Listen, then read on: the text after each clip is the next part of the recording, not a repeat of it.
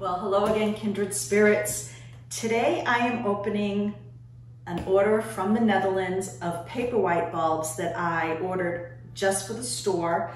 I know I won't have any for online. These usually go fairly quickly. Whenever I shop for them in November, a lot of times they're sold out. So I figured this way I am guaranteed to have some for my own home, and I'm also going to share some now with some of the shoppers at our little mercantile at Twin Elm Farms in Peterborough, New Hampshire.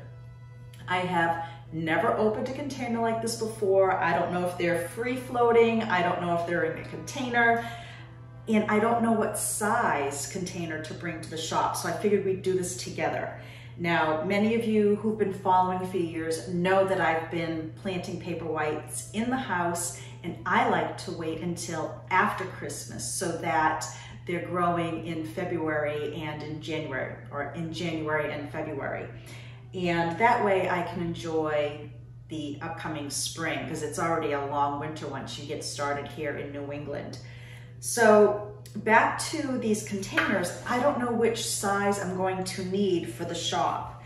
And reason being is, once again, I don't know what this is going to be like once I open them. Also, I have limited space in the shop. Now I'm thinking this plastic container will probably be best because I have a dresser set up that I can fit this on. And then I've created some bags where those who want to buy the bulbs can actually write in how many they have for the front counter to know. So I did this last night up until about midnight working on that. So, and this is another container I was thinking of if I wanted to keep replenishing. This would be prettier, but I need to see what the bulbs look like. So I'm winging this here. I don't know, once again, plastic. I have this big container, which would be pretty, but once they get taken, then you'll have just a few in this large container. I don't know. But let's just get right to this. I'm gonna put this in here for now. Okay, here goes. During the construction, I can't find my box cutter, so I'm just gonna go in like this and go through at least one layer and see what we have. Oh boy, look at it. They are free floating. So I'm gonna take off the top like a lid, I think.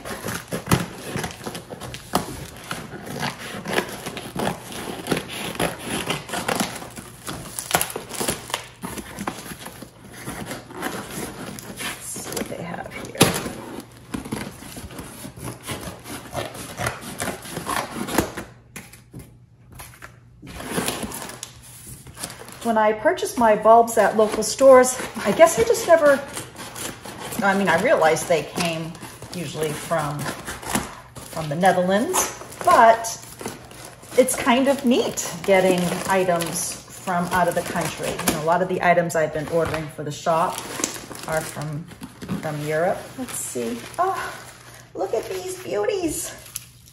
Some of them have already started to sprout. So I'm looking at the amount in this box, and I'm thinking, let's see, what am I thinking? It might be pretty if it goes in this container. Ugh, don't know what to do with all these bags though. Let's try them in each container. I have a feeling this one will be prettier. It will take up less space. I have to clean up some stuff there. And I bought this specifically, I don't know if you can see, it might not be in frame. I bought this specifically the other day at a consignment store, thinking of these bulbs would be very pretty. They'd be easy to get into. Let me see if I can turn this a little bit for you. Easy to get into, and I think that would be pretty cool. And this one, you know, takes up more space, but it might just hold the same amount because it's shallower. So let's fill up this glass bowl.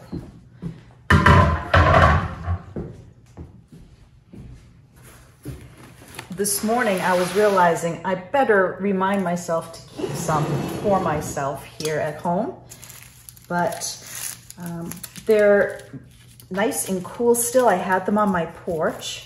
Now, if you purchase these either at my shop or out and about, You want to keep them in a cool, dry place until you are ready to plant them.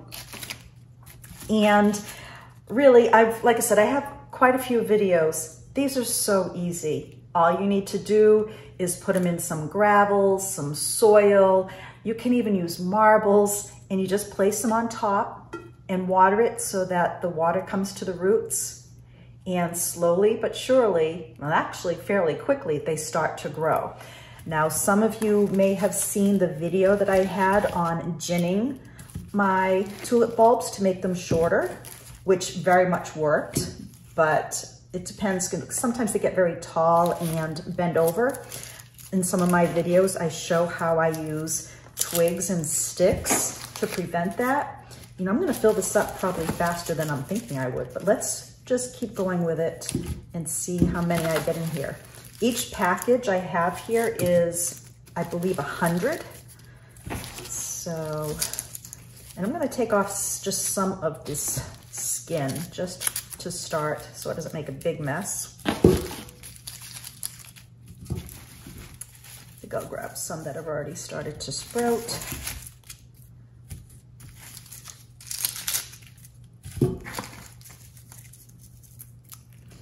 I know some of you have mentioned, oh, look at this, I have a double. I have never come across a double before. That's pretty cool.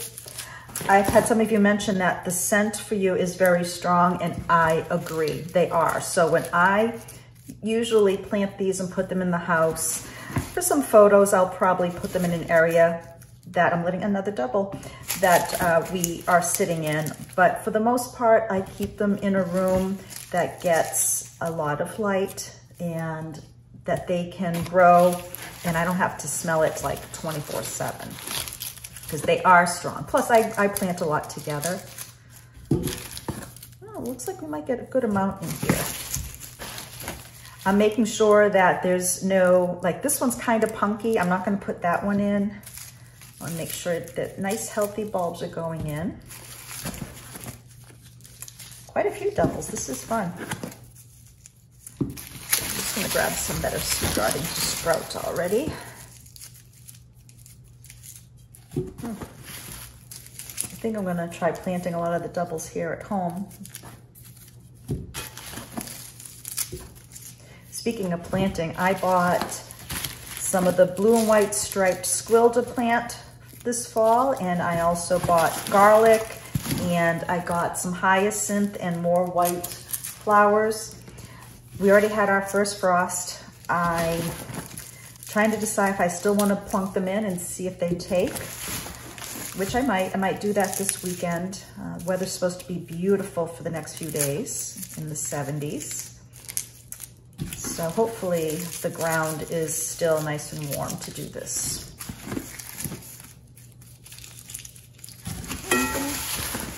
We're gonna get quite a few in here. And I do pop into the shop quite often to replenish. I had some people think that I wasn't doing much sales in the shop. They don't realize that I'm there almost every day or every other day, bringing things back in. So it's going well there. Thank you so much. Some of these I'm just not quite sure of. I've had duds before where I plant them and they haven't grown. And I've even tried to grow them again the second year. It did not work.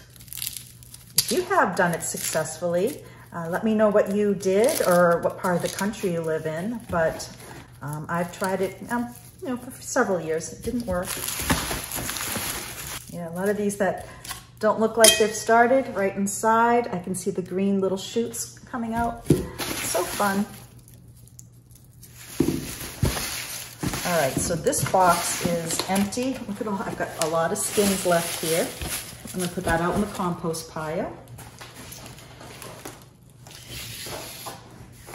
And so I'm gonna keep quite a few of these until they start to sprout, which needs to be just more in the warmer weather here, in the warmth of the house for a little bit.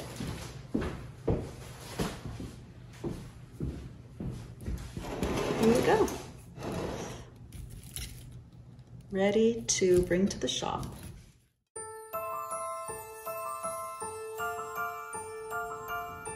The back of my phone is making prisms on the wall. Isn't that beautiful?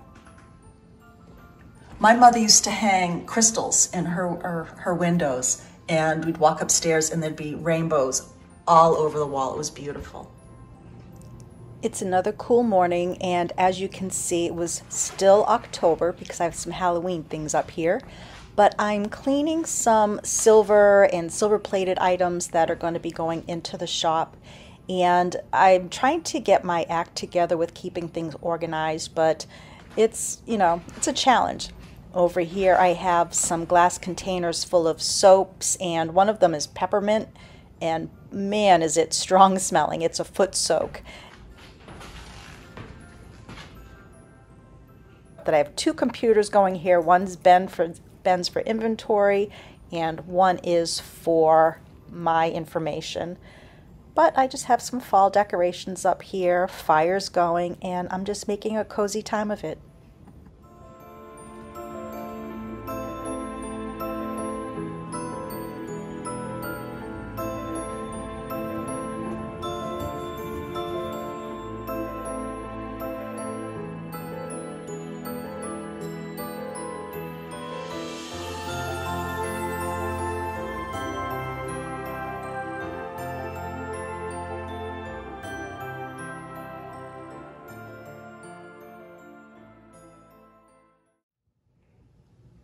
Here's something I wanted to show you, and unfortunately I didn't think about keeping it together until I realized I wanted to show you.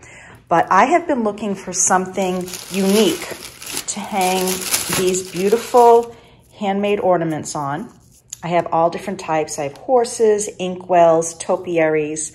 They're handmade in the United States. And against a tree for this open house, I thought would just be a little bit too normal. So I figured, why have something too normal to show them? So I went out and looked for something a little different. I found a candelabra that I already took off all of the holders, the candle holders, which was something like this at the top. Not something like this, actually just like this at the top. And I took them all off. So what I also liked about this, it's sturdy. And then I can hang the ornaments on here at all different levels. And it has a unique look. But something like this you could do as well at home. If you have a few ornaments that you absolutely love, you could find a large candelabra. I still have all my mess here, so please disregard. So you can find a large candelabra and make it a ornament holder. I've got to put a little felt pad at the bottom because there's one missing. But I thought that was a fun idea. Over here, just because I'm looking at it, I went out and looked at some more tile and whatnot for the butler's pantry. I really loved this for the back, and it goes nicely with the cabinet color. But I'm also thinking of doing a fairly busy wallpaper, and I just need to make sure that the patterns don't clash. So a backup I have, I know some of you mentioned about the glass tile and being fragile and scratching. I agree, because when I was looking at glass tiles, some of them were broken. But the butler's pantry is not going to get a lot of things hitting the back wall. So a backup, I did find this creamy colored glass tile that goes beautifully with the countertop. It goes beautiful with that. And if I can find the wallpaper that I'm thinking of a similar pattern, I will show you. But I did like this look. This would also make a beautiful floor, wouldn't it? The other option was the white, but now that I'm looking at it, I'm not sure if I want to do the stark white. Something else I wanted to show you, I'm trying to find something to go around the fireplace. This area cannot have anything that's flammable. The side, I can put anything up to this point that is sheetrock.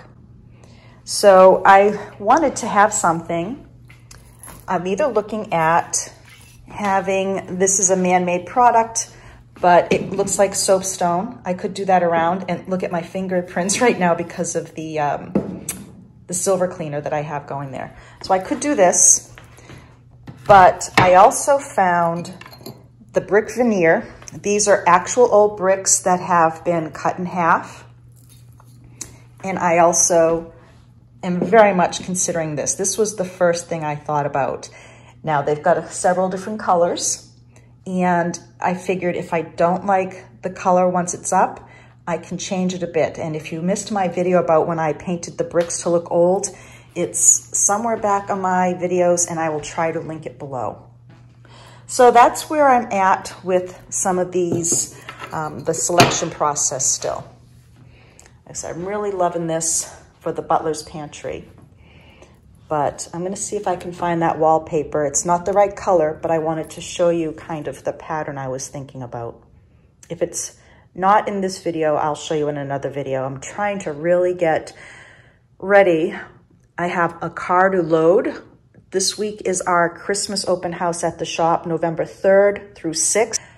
So I can't believe I have Halloween out, fall out, and I'm decorating for Christmas, but that's a retailer thing. I remember having to do it very early when I had my own stores.